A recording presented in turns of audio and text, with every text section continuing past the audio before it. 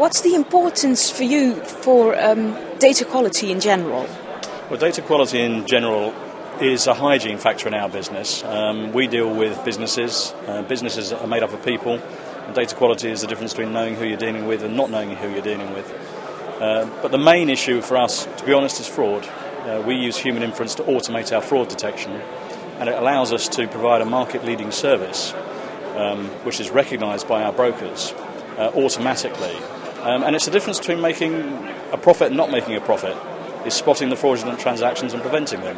So for us, that's a very practical use of data quality, and something for which we're very happy to use the software. And why did you choose to use the human inference software instead of that of the competitors?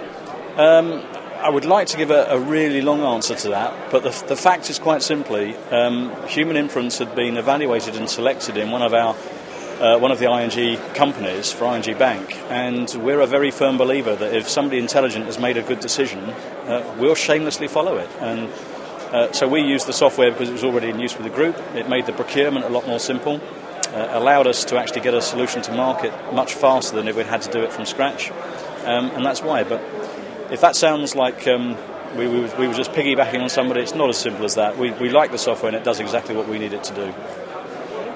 And what do you think about the future of data quality? What will happen? Mm-hmm. Well, I'm with everybody who thinks people are going to start talking about information quality.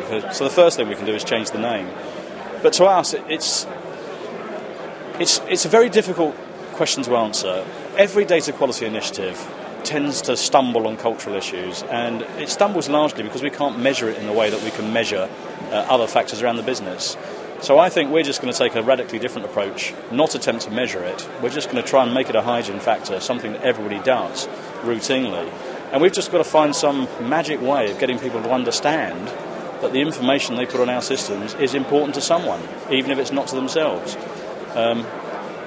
So I would like to say that we've got a rigorous scientific program, but I think we're going to just be a lot more artistic in the way that we approach it. But the main message for us is every bit of information we capture is captured for a reason, and capturing it incorrectly is therefore not a good thing to do.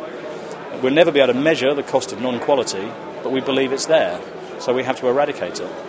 So I think it's watch this space and see how successful we are by doing it in a slightly abstract way. Okay, thank you. One more question. What do you think about the Data Quality Summit today? Why did you go here and get some more information? Well, it's always interesting to compare notes with your peers. It's even nicer when somebody treats you to a nice dinner beforehand as well, for which thank you very much. But it's the peer networking that makes the big difference here. It's nice to hear Gartner without having to trek to another venue to see it. But the biggest thing is I've found a lot of people from a lot of industries, all of whom are struggling with exactly the same issues.